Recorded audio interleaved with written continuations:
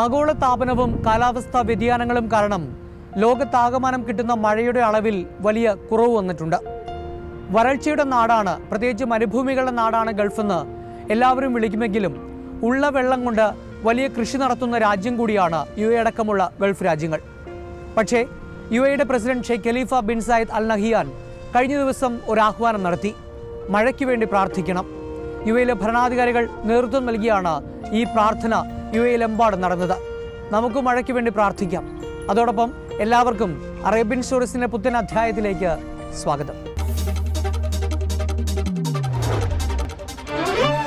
ബംഗളൂരുവിൽ നടന്ന പ്രവാസി ഭാരത് ദിവസിനെ വളരെ പ്രതീക്ഷയോടെയാണ് ഗൾഫ് ഇന്ത്യക്കാർ ഉറ്റുനോക്കിയത്.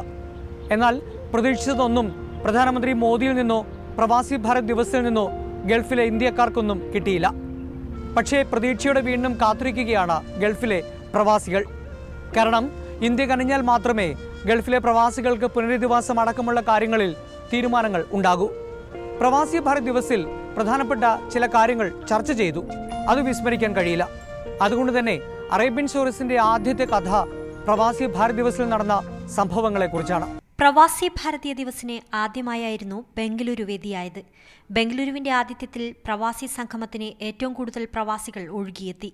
3 ദിവസത്തെ സംഗമത്തിൽ 7200ഓളം പ്രതിനിധികളായിരുന്നു വിവിധ രാജ്യങ്ങളിൽ നിന്നെത്തിയത്. ഗൾഫ് മേഖലയിൽ നിന്നു മാത്രം 700ഓളം പ്രതിനിധികൾ സംഗമത്തിനെത്തി. ബംഗളൂരു ഇന്റർനാഷണൽ എക്സിബിഷൻ സെന്ററിൽ വിപുലമായ സജ്ജീകരണമായിരുന്നു ഒരുക്കിയിരുന്നത്. പ്രവാസി യുവജന സംഗമത്തോടെയായിരുന്നു ഇത്തവണത്തെ പ്രവാസി ഭാരതീയ ദിവസിന് തുടക്കം കുറിച്ചത്. വിദേശങ്ങളിൽ വിവിധ മേഖലകളിൽ പ്രവർത്തിക്കുന്ന യുവാക്കൾ സമ്മേളനത്തിൽ തങ്ങളുടെ അനുഭവങ്ങൾ പങ്കുവച്ചു. തെക്കേ അമേരിക്കൻ രാജ്യമായ സുരിനാമിന്റെ വൈസ് പ്രസിഡന്റ് മൈക്കിൾ അഷിൻ ആദിന്റെ സാന്നിധ്യം യുവജന സംഗമത്തിൽ ശ്രദ്ധേയമായിരുന്നു. ചെറിയൊരു പ്രതിഷേധത്തോടെയായിരുന്നു ഇത്തവണ പ്രവാസി ഭാരതീയ ദിവസിന് തുടക്കമായത്. സമ്മേളനത്തിൽ നിന്ന് ഗൾഫ് സെഷൻ ഒഴിവാക്കിയത് പ്രവാസികൾക്ക് തിരിച്ചടിയായി. അടൽ ബിഹാരി വാജ്പേയി പ്രധാനമന്ത്രിയായിരുന്ന കാലം തൊട്ട് പ്രവാസി ഭാരതീയ ദിവസിൽ ഗൾഫ് സെഷൻ പതിവായിരുന്നു. ഏറ്റവും കൂടുതൽ പ്രവാസികളുള്ള ഗൾഫ് മേഖലയ്ക്ക് കൂടുതൽ പരിഗണന നൽകാനായിരുന്നു ഇത്. ഗൾഫ് സെക്ഷനിൽ സാധാരണ കേരളം ഒരു ദിവസത്തെ നീളുന്ന ഒരു പ്രോഗ്രാം ഇടുന്നതാണ്. അതുകൊണ്ട് ഒരുപാട് കാര്യങ്ങൾ കേരളത്തിലെ പ്രവാസികൾക്ക് ഉണ്ടായിട്ടുണ്ട്. പക്ഷേ എന്തുകൊണ്ടോ അത്തരം ഒരു സമ്മേളനം ഇത്തവണ ഇല്ല. അതിൻ്റെ കാരണം എനിക്കറിയത്തില്ല. പക്ഷെ അത് ഈ പ്രവാസി ദിവസത്തിൻ്റെ ഒരു കുറവ് തന്നെയാണ്. ഗൾഫ് സെഷൻ ഒഴിവാക്കിയെങ്കിലും എമിഗ്രേഷൻ ക്ലിയറൻസ് ആവശ്യമുള്ള രാജ്യങ്ങളിലെ പ്രവാസികളുടെ പ്രശ്നങ്ങൾ ചർച്ച ചെയ്യാൻ പ്രത്യേക സെഷൻ ഉണ്ടാകുമെന്നായിരുന്നു വിദേശകാര്യ മന്ത്രാലയം ഇതിനു നൽകിയ വിശദീകരണം. പ്രവാസി സംഗമത്തിന്റെ 2ാം ദിനം പ്രധാനമന്ത്രി നരേന്ദ്രമോദി പോർച്ചുഗൽ പ്രധാനമന്ത്രി അന്റോണിയോ കോസ്റ്റയെ സാക്ഷി നിർത്തി സമ്മേളനം ഔദ്യോഗികമായി ഉദ്ഘാടനം ചെയ്തു.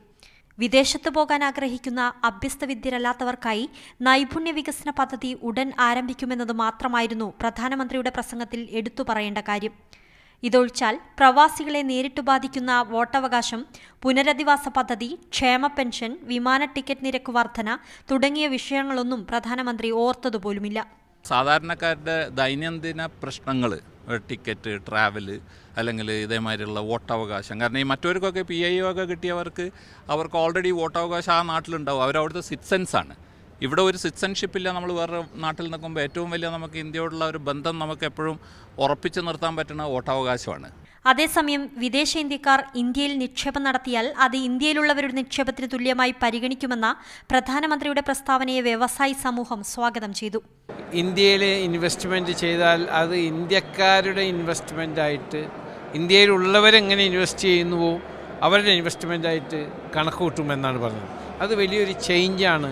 ഇതുവരെയും വിദേശ ഇന്ത്യക്കാർക്കും പ്രത്യേകിച്ച് വിദേശ മലയാളികൾക്കും പല കാര്യങ്ങളിലും ഇൻവെസ്റ്റ് ചെയ്യുമ്പോൾ റെസ്ട്രിക്ഷൻസ് ഉണ്ടായിരുന്നു. അതായത് അഗ്രികൾച്ചർ പാടില്ല, ഫാം ഹൗസ് പാടില്ല, അതുപോലെ ടൗൺഷിപ്പ് പാടില്ല, റിയൽ എസ്റ്റേറ്റ് പാടില്ല, അങ്ങനെയുള്ള പല റെസ്ട്രിക്ഷൻസും മുമ്പുണ്ടായിരുന്നു. അതെല്ലാം എടുത്തു കളഞ്ഞു എന്നുള്ളത് ഒരു നല്ല സൈനാണ്. വിദേശത്തെ ഉന്നത സാമ്പത്തിക നിലയിലുള്ള പ്രവാസികൾക്കും വ്യവസായികൾക്കും കേന്ദ്ര സർക്കാരിലെയും വിദേശകാര്യ മന്ത്രാലയത്തിലെയും ഉന്നത ഉദ്യോഗസ്ഥരുമായി ബന്ധം സ്ഥാപിക്കുന്നതിനും പുതുക്കുന്നതിനും അവസരം ലഭിച്ചതൊഴിച്ചാൽ സാധാരണക്കാരായ പ്രവാസികളുടെ പ്രശ്നങ്ങൾ എവിടെയും ചർച്ച ചെയ്യപ്പെട്ടില്ല. ഇത്തവണ പ്രവാസി സംഗമത്തിന് ബംഗളൂരുവിലെത്തിയവരിൽ ഭൂരിഭാഗവും ഗൾഫ് മേഖലകളിൽ നിന്നുള്ളവരായിരുന്നു. അതിൽ തന്നെയും ഏറിയ പങ്കും മലയാളികളും. UAE, Saudi Arabia, Qatar, Oman, Bahrain എന്നിവിടങ്ങളിൽ നിന്ന് കൂട്ടത്തോടെ പ്രതിനിധികളെത്തി. പ്രവാസികളുടെ പ്രശ്നത്തേക്കാൾ നിക്ഷേപ സാധ്യതകളിലൂന്നിയായിരുന്നു വിവിധ സെഷനുകളിലെ ചർച്ചകൾ മുന്നേറിയത്. സമ്മേളനത്തിന്റെ 3-ാം ദിവസം പ്രവാസി ഭാരതീയ സമ്മാൻ രാഷ്ട്രപതി പ്രണബ് മുഖർജി സമ്മാനിച്ചു. മികച്ച സേവനങ്ങൾക്കുള്ള പ്രവാസി സമ്മാൻ 30 പേർക്കാണ് ഇത്തവണ ലഭിച്ചത്. മാന്നാർ സ്വദേശിയും ബഹ്റൈൻ ആസ്ഥാനമായുള്ള national group of company സിഒയുമായ VK Rajasekharan പിള്ളയാണ് പട്ടികയിലെ മലയാളി. രാജ്യത്തെ 3 കോടിയോളം വരുന്ന പൗരന്മാർ ഇപ്പോഴും വിദേശത്താണ്. ഇവർ ഇന്ത്യയിലേക്ക് അയക്കുന്ന $70,000 കോടി ഇന്ത്യൻ സമ്പദ് വ്യവസ്ഥയെ താങ്ങി നിർത്തുന്ന അത്ര ചെറുതൊന്നുമല്ലാത്ത ഒരു ഘടകം തന്നെയാണ്. ഇക്കാര്യം കേന്ദ്ര സർക്കാർ വിസ്മരിച്ചുകൂടാ.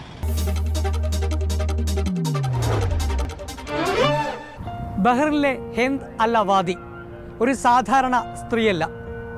എതിർപ്പുകളെയും സമ്മർദ്ദങ്ങളെയും അതിജീവിച്ച വിമാനത്തിന് എഞ്ചിനീയറാകാൻ കൊതിച്ച പെൺകുട്ടി ഇപ്പോൾ വിജയപാതയിലാണ്. ഗൾഫ് എയറിൽ ഏതാണ്ട് 10 വർഷത്തിലധികമായി ജോലി ചെയ്യുന്ന ഹിന്ദ് ഇപ്പോൾ സൗന്ദര്യവർദ്ധക മേഖലയിൽ കൂടി കൈവച്ചിരിക്കുകയാണ്. തൻ്റെ ഇളം തലമുറയിലെ പെൺകുട്ടികളെ പ്രചോദിപ്പിക്കാൻ കൂടിയാണ് തൻ്റെ പ്രവർത്തനങ്ങളെന്ന് ഹിന്ദ് അൽ അവാദി പറയുന്നു.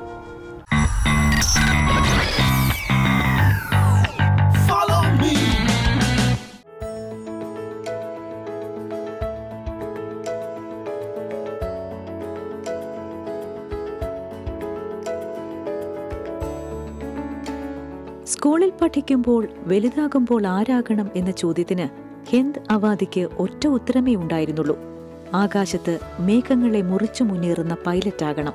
ആ ഉത്തരം പലതവണ വീട്ടിൽ പറഞ്ഞുവെങ്കിലും കുട്ടിത്തമാശയെ മാത്രമാണ് ഹിന്ദിന്റെ മാതാപിതാക്കളും കുടുംബാംഗങ്ങളും കേട്ടത്. എന്നാൽ ബഹ്റിനിലെ കൗല സെക്കൻഡറി സ്കൂളിലെ +2 പഠനത്തിന് ശേഷം ഹിന്ദ് എന്ന പെൺകുട്ടി തന്റെ ആഗ്രഹത്തിന് ചെറിയ മാറ്റങ്ങൾ വരുത്തി.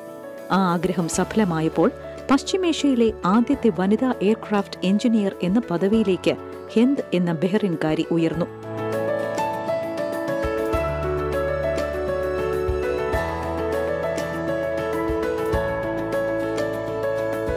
ഹിന്ദ് അൽ അവാദി എന്ന സ്ത്രീയുടെ കഥയാണ് അറേബ്യൻ സ്റ്റോറീസിന് പ്രേക്ഷകരുമായി പങ്കുവയ്ക്കാനുള്ളത്. പുരുഷന്മാരുടെ അതിമേധാവിത്വമുള്ള മേഖലയായിരുന്നു വർഷങ്ങൾക്ക് മുൻപ് എയർക്രാഫ്റ്റ് എഞ്ചിനീയറിംഗ്. ആ മേഖലയിലേക്കാണ് ഹിന്ദ് എന്ന പെൺകുട്ടി കടന്നു വന്നത്. +2 ശേഷം സ്കോളർഷിപ്പോടെയാണ് ബഹ്റിനിലെ ബാസ് എയർക്രാഫ്റ്റ് എഞ്ചിനീയറിംഗ് കോളേജിൽ ഹിന്ദ് പഠിക്കാൻ പോയത്. തന്റെ ബാച്ചിൽ ഹിന്ദ് മാത്രമായിരുന്നു പെണ്ണായിട്ടുണ്ടായിരുന്നത്. കൂടെയുണ്ടായിരുന്ന പുരുഷന്മാരെക്കാൾ മിടുക്കിയായി ഹിന്ദ് പഠിച്ചു. പഠനത്തിന് ശേഷം സ്വന്തം രാജ്യത്തിലെ അഭിമാനമായ ഗൾഫ് എയറിൽ ട്രെയിനിയായി 2008 ജോലി ആരംഭിച്ചു. Actually, I always have this passion for aviation general. As a young age, I was thinking only about being a pilot because that's the only thing known at that age. But once I graduated and was searching for my next step, I found about engineering and I fell in love with it because originally I love assembling and disassembling things. So I just went for aviation. I found the thing that I really want to do. പുരുഷ മേധാവിത്വമുള്ള പണിയിൽ കൂടുതലും പ്രോത്സാഹനത്തെക്കാളേറെ എതിർപ്പുകളും കുറ്റപ്പെടുത്തലുകളുമായിരുന്നു. അതെല്ലാം മറുവശത്തൊതുക്കി ആത്മവിശ്വാസത്തോടെ മുന്നോട്ടു പോയി. അങ്ങനെ 2010 Gulf എയറിൽ സ്ഥിര ജോലിക്കാരിയായി ഹിന്ദ് ആദ്യത്തെ വിമാനത്തിന് OK മാർക്കിട്ട് തുടങ്ങി. I'm from Bahrain originally, so we had a lot of difficulty, especially that we don't really have women in this industry. So it's manage most of it. Being there as a female was really difficult to accept actually to start with. ഇന്ന് ഇരുനില വിമാനമായ A380യുടെ engineering ജോലികൾ പോലും തെറ്റുകുറ്റങ്ങളില്ലാതെ ചെയ്യാൻ മാത്രം മിടുമിടുക്കിയായ aircraft എഞ്ചിനീയറായി Hind Al അവാദി മാറിക്കഴിഞ്ഞിരിക്കുന്നു. Being the first female engineer and the first in the world and the youngest in the world of signing an aircraft at 23, I find that I have a responsibility to transfer this to the younger generation, to let them and push them to do whatever they want. So what I do, I usually got in like those kind of ceremonies to talk to younger age and to motivate them to do whatever they want. വിമാന ജോലിക്കൊപ്പം fashion മേഖലയിലും കഴിവ് തെളിയിച്ച് മുന്നേറുകയാണ് ഈ Bahrain സുന്ദരി. യാത്രകളും ഫാഷനും ഏറെ ഇഷ്ടപ്പെടുന്ന Hind red line എന്ന പേരിൽ ഫാഷൻ വസ്ത്രങ്ങളും അനുബന്ധ സാധനങ്ങളും വിറ്റഴിക്കുന്ന റെഡ് ലൈൻ കളക്ഷൻസ് എന്ന ബ്രാൻഡിന്റെ ഉടമയാണ്. ഇതോടൊപ്പം സൗന്ദര്യവർദ്ധക വസ്തുക്കളെക്കുറിച്ചും മാറി മാറി വരുന്ന ഫാഷൻ ട്രെൻഡുകളെക്കുറിച്ചും താൻ നടത്തുന്ന യാത്രകളെക്കുറിച്ചും ഇംഗ്ലീഷിലും അറബിയിലും വീഡിയോ ബ്ലോഗുകളും പുറത്തിറക്കുന്നുണ്ട്. ഹിന്ദിന്റെ ഇൻസ്റ്റാഗ്രാം വീഡിയോകൾ നിമിഷ നേരം കൊണ്ടാണ് ഫോളോവേഴ്സ് ഏറ്റെടുക്കുന്നത്. തന്റെ ഉള്ളിലെ സ്ത്രീത്വത്തിന് കൂടുതൽ ആത്മബലം നൽകാൻ ഇത്തരം പ്രവൃത്തികൾക്ക് കഴിയുന്നുണ്ട് എന്നും ഇവർ പറയുന്നു. I do blogging on the side as a public figure and lifestyle. So my traveling, whatever I use as cosmetics, and that's it. So I do blogging on the side. പശ്ചിമേഷ്യയിലെ ആദ്യ എയർക്രാഫ്റ്റ് എഞ്ചിനീയറായ സ്വദേശി വനിത എന്ന പേരിലെ record പോലെ പുരുഷ മേധാവിത്വമുള്ള സ്ഥലങ്ങളിലേക്കും ജോലികളിലേക്കും സ്ത്രീകൾ സധൈര്യം കടന്നു വരണമെന്ന ആശംസയാണ് ഗൾഫ് എയറിലെ സീനിയർ എഞ്ചിനീയറായ ഹെന്ദ് അൽ അവാദിക്ക് പറയാനുള്ളത്. She can be actually whatever she wants to be and not looking behind what her mother or grandmother did in life. Generally, don't follow up what's common in life or what's common in your society. Just feel what you really want to be and just go ahead with it. And you'll be successful definitely in it.